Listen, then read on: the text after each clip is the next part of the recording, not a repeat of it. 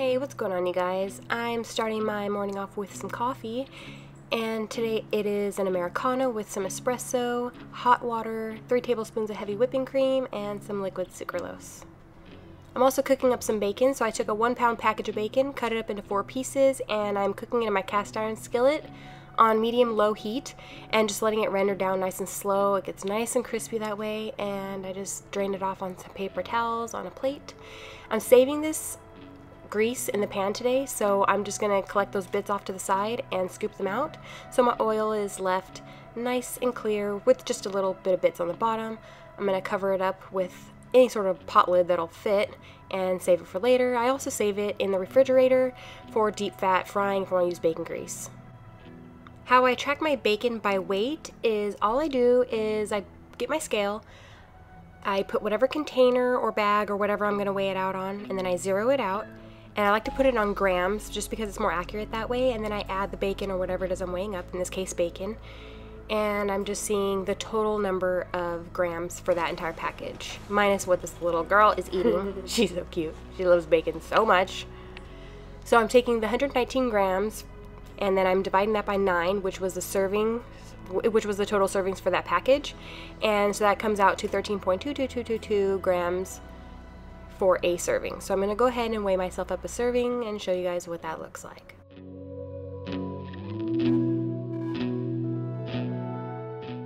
And that's 1 serving, roughly 2 slices of bacon, and that's just what the package said, 2 slices of bacon for 1 serving.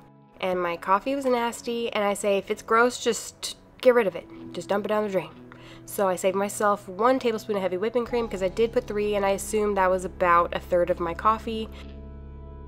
So I'm just going to calculate 2 tablespoons of heavy whipping cream in my FitnessPal and that 1 serving of bacon.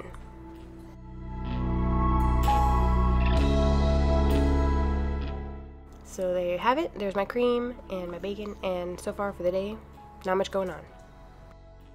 I do want to save myself some of this bacon, so I'm going to package it up into just a little sandwich bag right here because Miss Aurora will go through this bacon. She'll snack on the bacon all day long until it's gone. So I'm going to go ahead and put myself 52 grams, and she's not very happy about that. So 52 grams in the bag for myself. So that's about 4 servings right there. I'm going to save that and give my boo-boo a bite because she's such a good dog, but Maddie, Aurora didn't like that very much. Alright, so for my teas, I like black tea and passion Tezo tea. It's delicious. You can also get this at Starbucks. So for the large container, I'm doing 3 tea bags of the passion tea, and for each of these smaller containers, I'm doing 2 bags of the black tea. And these lids, they're amazing. I got them at Target. It came in a package with 2 lids, 2 straws. So with super hot water, this water is about 190 degrees. I know that because I have an app on my phone for my water kettle. So I fill this about halfway up, let them steep for a while until they cool off a little bit, and move on to something else.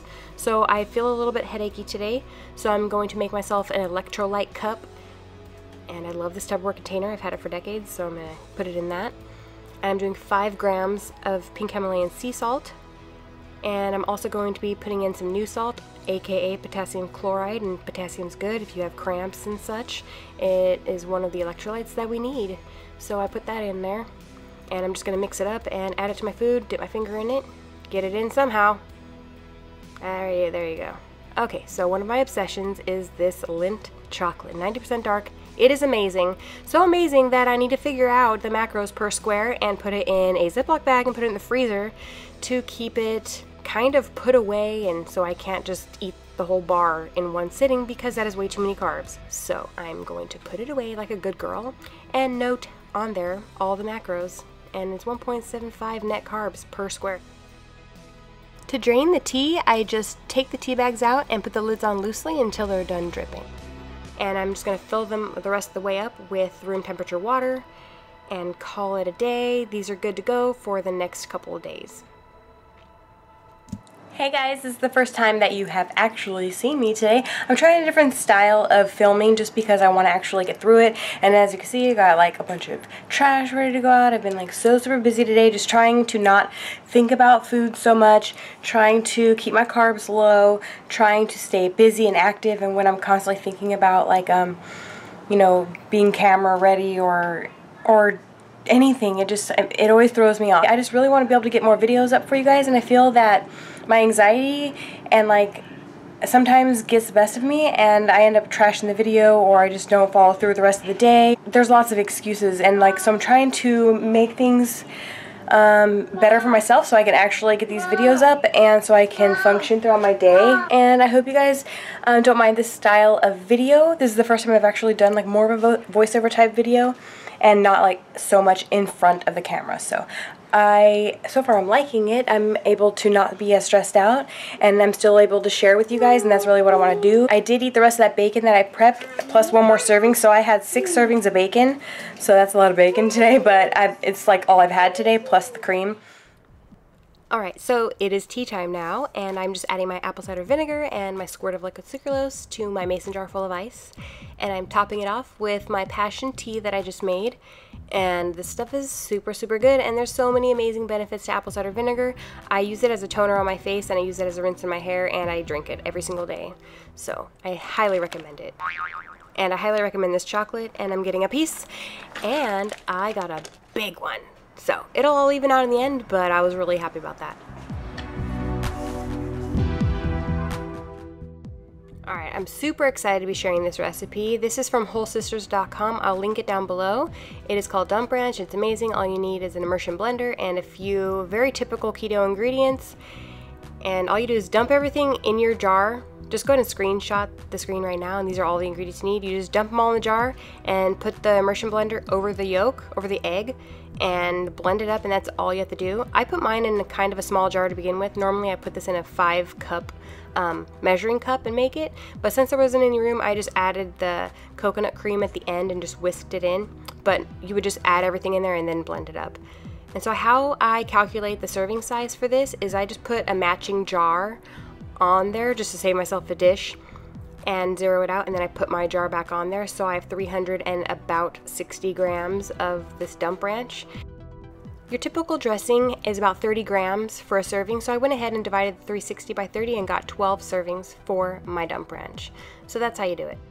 I love burgers, and this time I'm weighing it up differently. I'm weighing it up raw. Normally when I track, I weigh it up after I cook it, and then I track it cooked. So this is a little different, but I did add some of my electrolyte cocktail on there and grilled it up. And I'm weighing out a lettuce leaf and putting my grilled burger on there. I went ahead and I put my Dump Ranch on the scale, and I'm just subtracting basically, and as I pour it onto my burger. And then I'm also doing the same thing with jalapeno, putting the jalapeno on the scale, and the onion, putting on the scale, taking what I want, and then it just gives me a negative number, and that's 9 grams of onion right there. And that was delicious.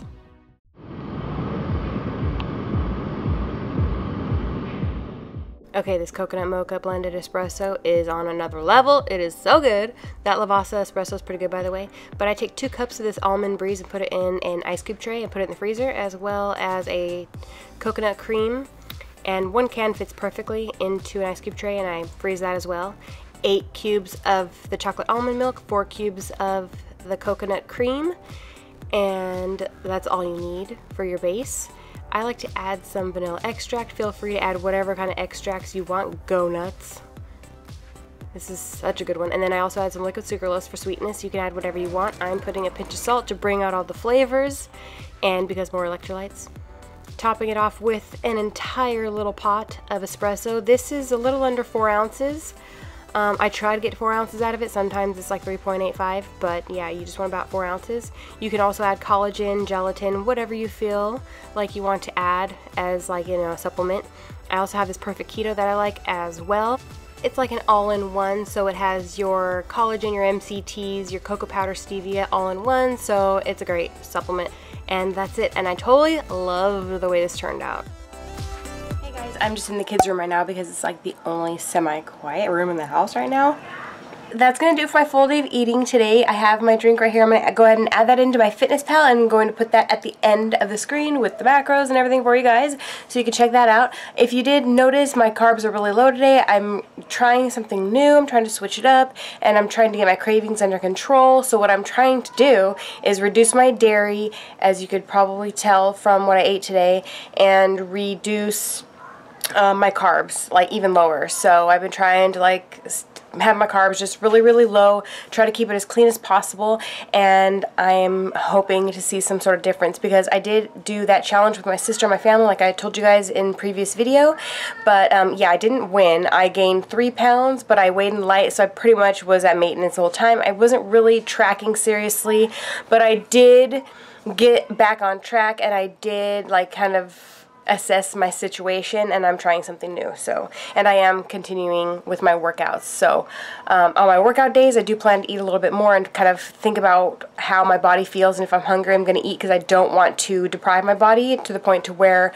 I'm going to like totally fall off the wagon. But yeah, so that's my plan for now. I hope you guys enjoyed this video. I'll probably have some passion tea or water to round up my night, and some magnesium, and that's going to do it. I probably am not going to get around to finishing all of my salt, but I'm going to make sure that, you know, if I start to get any sort of headache or any sort of muscle cramps, then I will just kind of dip in with my finger and get my sodium up that way. So I'm just going to keep an eye on my electrolytes, and while I'm switching up my diet and, you know, lowering my carbs even less, and then also tracking my macros, because I really got to get my together, you guys. So anyways, thank you so much for watching. I will see you in my next one. Bye.